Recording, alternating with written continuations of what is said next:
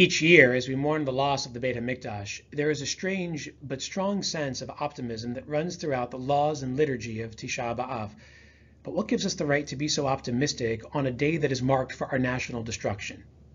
The answer might be found in a story about Rabbi Akiva and his colleagues, who shortly after the destruction of the Second Temple at the hands of the Romans paid a visit to Har HaBayit, where the temple once stood. In its place, they found total destruction and desolation, a place that was now overrun by foxes. The sight was so profoundly disturbing that it caused Rabbi Akiva's colleagues to break down in tears, but Rabbi Akiva broke out in laughter. Astounded, his colleagues demanded an explanation. Rabbi Akiva told them, "What we're witnessing here is a fulfillment of the prophecy given to Uriah the Kohen centuries earlier, a prophecy given at the time when the first Beit HaMikdash stood, and that foretold the destruction of the Second Temple and promised that its beautiful grounds would one day lay in ruins, overrun by foxes.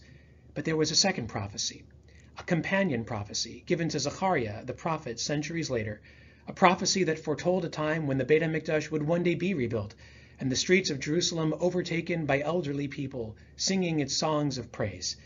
Rabbi Akiva maintained that if we are now seeing the destruction of the Beit HaMikdash and the fulfillment of that first prophecy, then I must believe that the second prophecy, one of rebuilding and restoration, will someday come true.